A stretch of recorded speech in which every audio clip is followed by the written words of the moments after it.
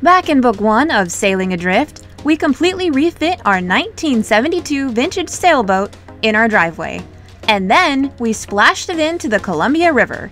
And guess what? It floats. So now we're gonna move aboard and live our lives on the water. Last week, we created our own custom jackline system, installed it, and tested it. I'm like, whoa! As long as I hold on, I'm good. I call that a success.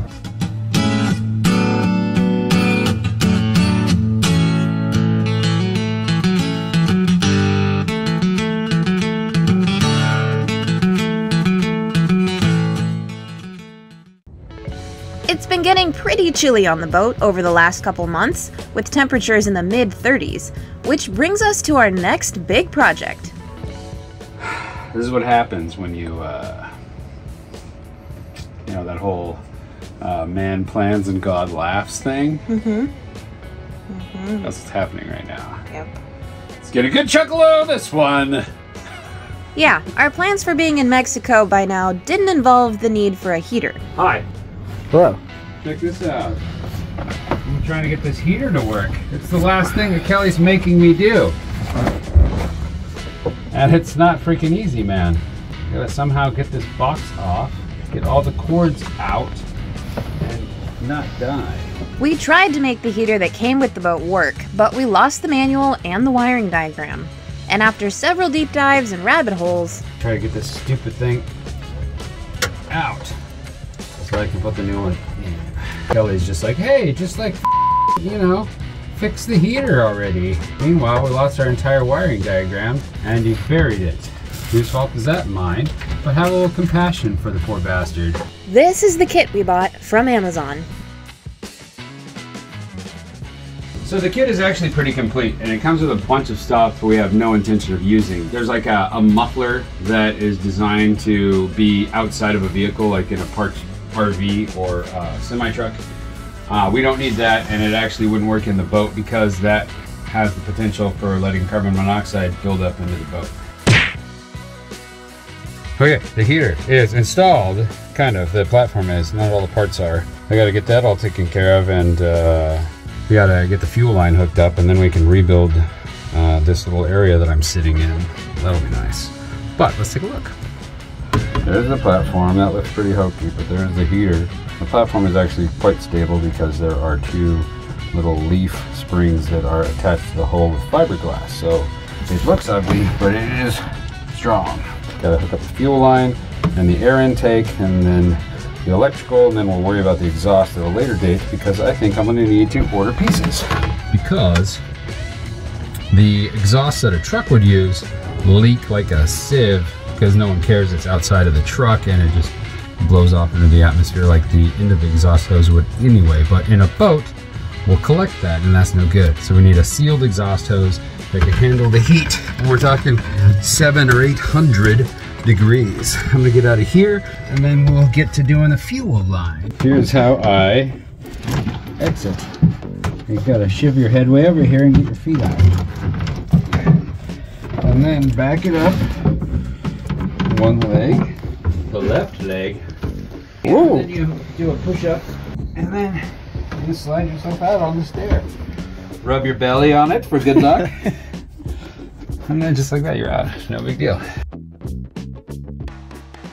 Just finished up wiring the heater, control panel and everything. It's got power. The control panel has power. I haven't flipped the breaker yet, but we installed it up here. Yeah, let's flip the breaker and see if we get at least a display.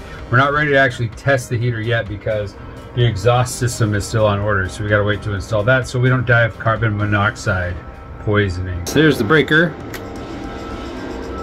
Aha! Ha, ha, ha, ha. Look at that. We've got a display. I don't know what any of that means, but I'm guessing this is for the little remote control that it came with. This must say that it's got battery, and that looks like my heater. It's a step in the right direction. We now have power to the unit. Everything seems to be working. We will need to finish up the exhaust install, which some of the parts don't come till early next week, so we're going to put a pin in that and continue to use our heaters until this point. Be nice to have forced air heating. If you look outside, it's kind of miserable, like more than kind of miserable. Or at least this means I can put everything back, and this is all done. And then when we get the exhaust stuff, that's going to be its own can of worms, because we've got to insulate the pipe, because it can get up to 700 degrees on the exhaust, and that starts fires, so we got to be careful with it. So until those parts arrive, we are sticking it out with our electric heater. Today I'm going to attempt an at-home on-boat workout. It's pretty cold here and we don't have a heater yet, so I think a workout is kind of necessary to heat up and start the day. We'll see how it goes, because I have a pretty confined space to work out in. It's really just this floor that I'm standing on, and I have the settee here with a little bit of a step right there. I also have some resistance bands and a kettlebell that I need to dig out from underneath the settee.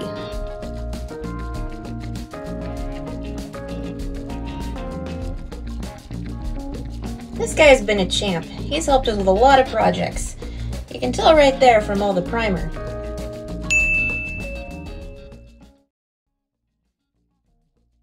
It's sweating time!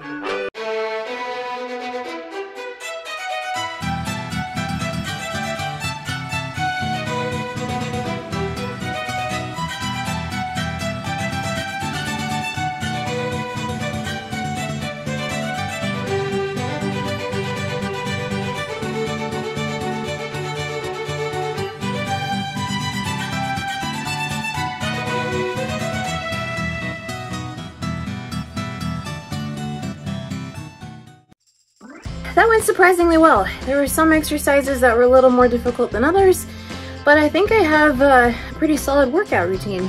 And I can always change it up. There's tons of at-home WOD and CrossFit workouts to choose from. If you Google prison workout, it's actually quite appropriate in this space. So anyway, that was a success. Yeah, just knowing that I can do a workout in this space is pretty awesome. I do have some goals. I would like to lose at least 20 pounds by the time we take off, and I think that's achievable. I gotta work on my clickbait body. It's gonna be a long road. It's gonna be tough. I don't know if I'm ready to give up wine yet. I don't know if I'm ready to give up cheese or bread or anything good. This year, with the year wrapping up, I think one of my New Year's resolutions is to take better care of myself and take better care of us, really, and make sure we're doing things right, not rushing it, and just living our lives as fullest and best as we can with the circumstances we have.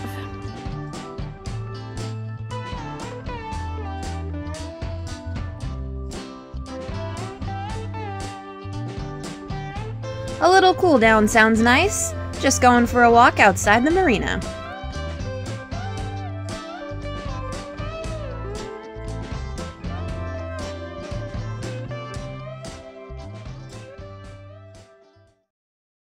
Hello! Hey, what's up? Nice timing, actually. I haven't seen you down there for a while. What are you talking about, man? I've been spending the last like 5 days down here. There we go. We have the exhaust on the right, the intake on the left, and in the middle is the fuel line.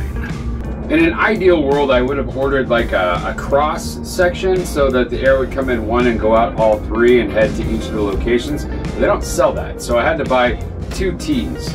So the air goes into the first T and then shoots off to the heater behind me, the register behind me. Then it goes over into the other T and then shoots off into the front of the boat and then the aft cabin. Because of that, we're not getting as much heat forward as we want where the major part of the boat is. I mean, this area is about, a quarter of the boat in total length. That back there is the same, and up there is the other half.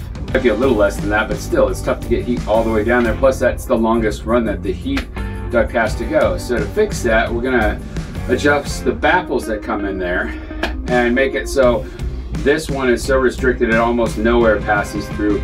That one's slightly better, and this one's wide open. Ready to give it a test? Yeah, I'm ready. All right, cross your fingers and nothing bad happens. All right, we gotta turn on the breaker. That should turn on the display again. I don't think I'm ready for it to do that. I have to do some homework here. What is 4.5 hertz mean? It shows it's on. Let's see what's going on. I definitely will need to consult the manual. Guess what that is? The heat is on!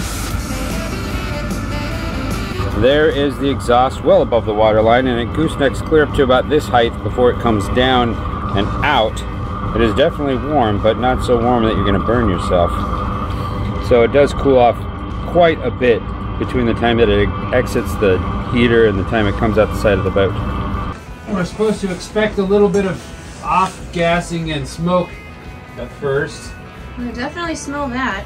Hasn't exploded yet, which is good because my face is right here. That is good. Nothing's fallen off. Go in the salon and put your hand on the heater register and see if you feel any warmth coming out. Kind of. I want to feel it more than I'm feeling it. Okay. In order to help the airflow, we added a computer fan that plugs into a USB. We'll probably only use that when we're using the heater, obviously, but you can turn it on to high. That fan creates a vacuum and increases the overall airflow. What about the one that's behind these guys? Hey, are you getting it? Are you getting the heat coming out of the register? Put your hand there. Oh yeah, that's for sure coming out. Okay, so it's just those little things that need to be adjusted. Yeah. But hey, the heat is on. We got heat. So that's working. Huh, I don't understand this hertz thing. 4.8 hertz. I don't know what that means, but the heat little thing is on a 3 out of 5. So the heat is on, but it's not circulating properly among the vents. Are there any settings on the actual unit? No, this is the whole controls. Interesting. We do have this little manual, but when I've consulted it before, it makes no sense at all, so. Oh, time for a little trial and error to fine-tune the settings. Chris is down in the engine room with the heater, and I'm checking all the vents. We're talking about the one by the robot, right? What? Nothing. What? Nothing. It might just take a while to travel that far. What? Do we have something blocking this? What? It's blowing more. What? And after all that... What? So it goes out and then it tees to this one, and then it goes over and tees into that one and this one. So these ones definitely have the bigger run. So I just kind of put the baffle closed on this, and hopefully it'll kind of balance itself out. Plus it'll be a lot easier to tell if it's working when we don't have all the doors and windows open. That's also true. Yeah, but I mean, like, it works. Yeah. It's generating heat. Nothing has exploded so far. We'll continue to monitor it, but I think we did it. I think we installed the heater finally. Woohoo! How long did that take? A couple months. What did you hear from me earlier today? A lot of swearing. Yeah. Anyway, so we'll keep monitoring, but I think we did it. I think we freaking heated the boat. I'm so happy about this. So, how do we control this thing? Anyway, you go through this menu and you can set the time. It is right now 10:48 a.m. This is how you can have it turn on for a predetermined number of hours. You can set your RPMs. The faster your RPMs go, the more airflow you get. So we have it fairly high. This is the minimum at 2600. Then it can be a maximum of 5000 RPMs. It's a 12-volt system, and that's it. Those are all the settings. So you just turn the sucker on. It says on. You'll hear it booting up. Air starts to flow in and out of the unit. This is the heater plug that's warming up to start the combustion. And then right down here you'll see a pump kick on. There's the pump that's on now, and the fan's ratcheting up. And this is where you'll see your heat indicator. Pretty cool system. See, all in, this was like 225 bucks. That's very, very reasonable. But we did make some modifications. We went with a completely sealed muffler line, and then I purchased some fiberglass tape to go over the top of that to kind of keep the heat in and keep it from being like too hot to touch. And if you look online, everybody's buying silencers. They're really expensive. They're like 200 bucks that are a sealed silencer system, but like it's running right now. We don't have a silencer at all on the system. I don't know why you would waste the money to do so. Is there a reason why you got to put a silence on it? This line just goes straight out the bottom, up, goosenecks over the water line, and then out the exhaust. So it's working great. It's all fiberglass wrapped, and the temperatures seem well within reasonable ranges. So we're gonna keep it like this, and hopefully nothing bad happens because we didn't add the silencer. That's really the only changes we had to make to the kit that it came with. We had to build a platform for it. We had to throw away the crappy exhaust hose that came with it and replace it with some better sealed stuff. and buy that fiberglass wrap for the outside. That was it. Oh, you do have to purchase the piece that we had already installed from our old heater that we ripped out, which is the exhaust port on the actual boat itself.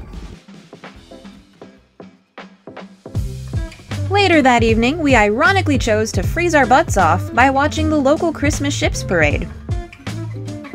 Our friends at the end of the dock hosted us with front row seats to the show. We blasted our horn.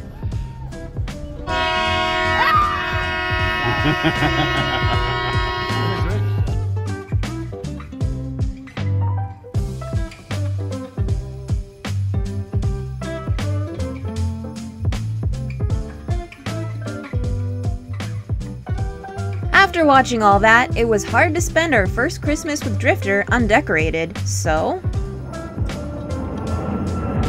For Christmas! Shitter's full!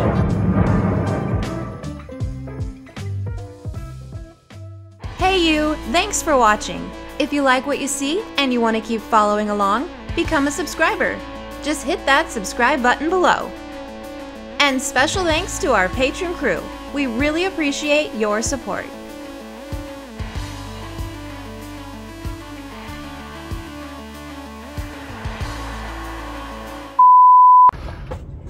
Hi, Mom. Aggressive. That's how I behave. What did you hear from me earlier today? A lot of swearing. Yeah. It's burning my fingertips, as Morgan Freeman would say. He would never say that. But they're throwing candy canes. Did you get any? No. I have. This is so much better than Mexico, Owen. Uh-huh.